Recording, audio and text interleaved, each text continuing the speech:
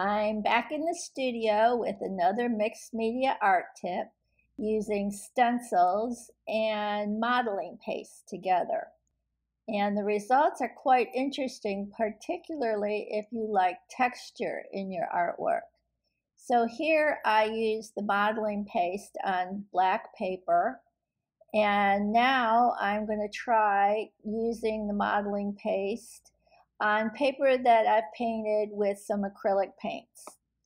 And I have mixed together the modeling paste with a hue of green so that when I apply it through the stencil, it'll have color.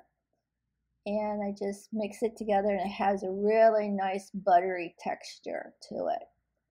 I'm using a wooden stick to mix, and I also have these cards that I cut out from mounting board so that I can squeegee the modeling paste after I've applied it.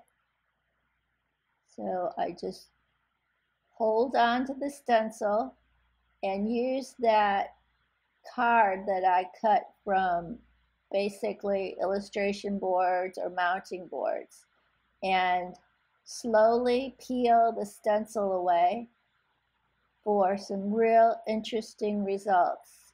I don't know if you can see the texture really well, but it's a really nice effect.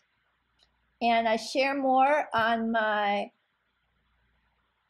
online classes, and here's the link. So if you want to learn about mixed media techniques in an altered book, please check out my classes. Thanks for watching.